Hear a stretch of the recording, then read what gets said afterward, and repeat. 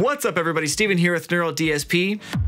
And today I have part 2 on a video series I'm doing on compressors. I'm going to go over the main types of compressors, the differences between them, and a couple of typical situations that you would find use for them. Now let me say at the outset, however, that these are just suggestions. There really are no rules in audio. Be creative, be adventurous, press all the buttons to try and see if you can come up with something outside the box that's just as awesome. With that being said, let's go ahead and jump into the video. So the first type of compressor I'm going to go over is the VCA, or voltage controlled amplifier. A few examples would be the SSL compressors, the API 2500, and the Shadow Hills mastering compressor. This type of compressor can be used in a ton of different scenarios, but is generally favored for mixed bus compression, mainly because its design allows for a lot of control, a wide range of response times, and is fairly transparent compared to other styles of compressors that color the sound. So for this example, I'm using the Waves SSL comp. I don't have anything on my 2-bus aside from this plugin. Basically what I'm using this plugin to do is to tame down those peaks of the snare and the kick because they're poking out just a little bit too hard from the mix right now. This is what it sounds like with the compressor off.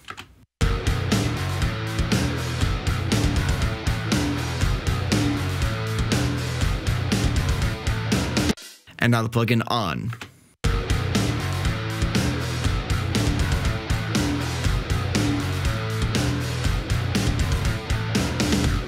So in addition, you can hear that the SSL compressor is bringing down the kick and the snare, but it's also kind of gluing the rest of the track together. For another example of an SSL compressor at work, I've put the SSL channel on the lead guitar's bus. So if I'm sent a lead guitar track that I have no control over the dynamics or the effects, I'm going to use the compression to kind of bring out some of the background elements like the delay and the reverb.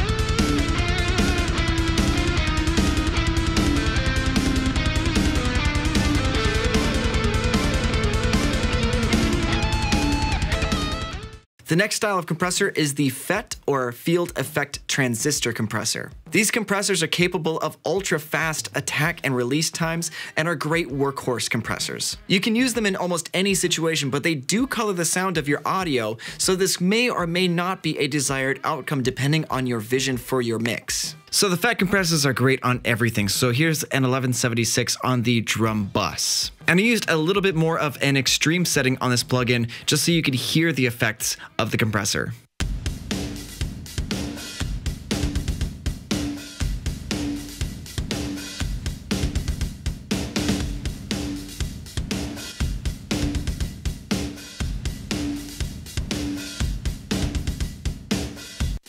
So this is an example of using a FET compressor in parallel with a kick drum microphone. And generally you're going to want to use this setting for reinforcing the audio of your kick. For something like this, you're trying to give it more punch and more impact.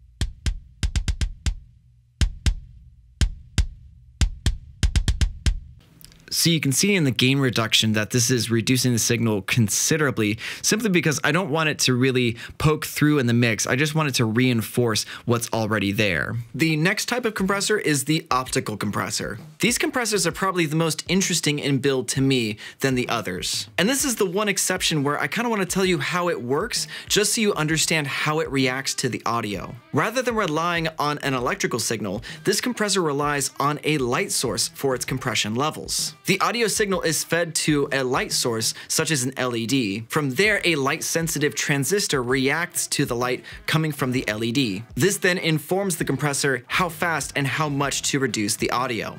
And here's the reason why I want you to understand this. The attack and release times of an optical circuit, at least most of the time, is not linear. This involves a bit of delay before the attack sets in and some additional delay before the release drops off. This can result in really musical results if you use it on bass, vocals, and guitar. But this also means that optical compressors generally don't fare so well on transient heavy materials where you're trying to catch that initial attack. For instance, your kick, snare, and drum shells. So here's an example of a classic optical compressor. This is the CLA-2A, and I'm using this to compress the DI before going into the parallax.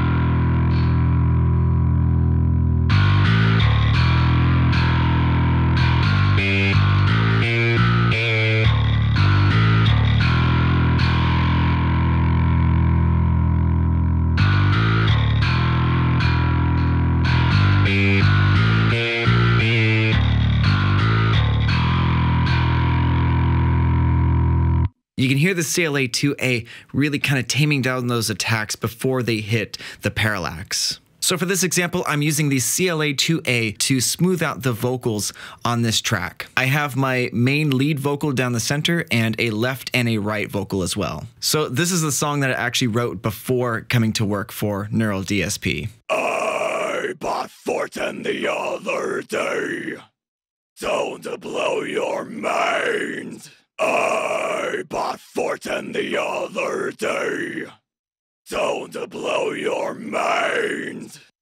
So you can hear that the tone to blow your mind is very, very dynamic. The 2 is much softer than the others. But once I turn on the compressor, that becomes much more consistent. Don't blow your mind. Don't blow your mind. Don't blow your mind. Don't blow your mind. But the compressor is still very bouncy, it's still very musical, and it still allows the vocals to feel like vocals, and it doesn't really crush it like some others do. The last example is the variable mu. Now the name variable mu actually relates to the exact way that this compressor functions. They lack traditional threshold and ratio, but rely on the input and output to drive the compressor. A few examples of variable mu compressors would be the Manley VariMu and the Fairchild 660. Here is an example of the variable mu compressor on the mix bus.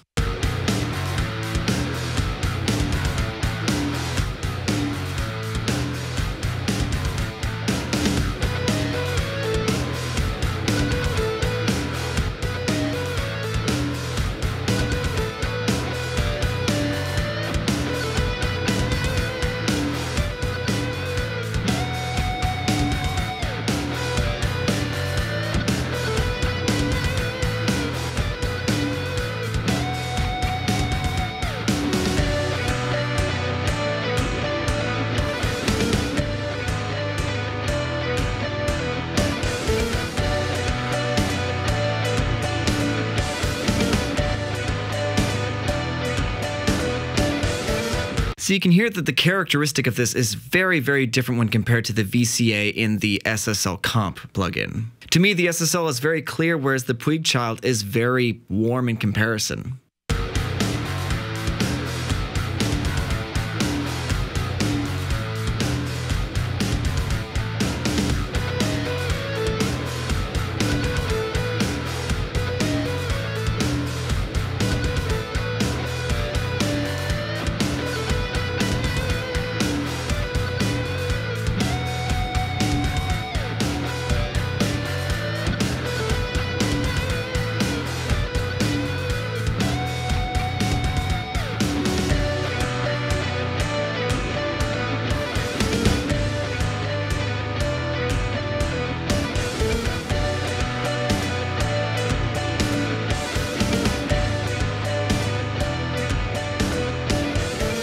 Comparing the two, I actually kind of like the Puig Child on the second half of the section better than the first.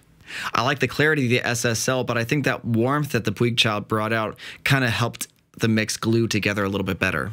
Thank you so much for checking out this video. Please like, share, and subscribe, and hit that bell icon for notifications on when we upload our videos. Comment down below, let me know what you think of this video, and if there's any specific situations you'd like to see me cover in future compression videos. And as always, I'll see you in the next video.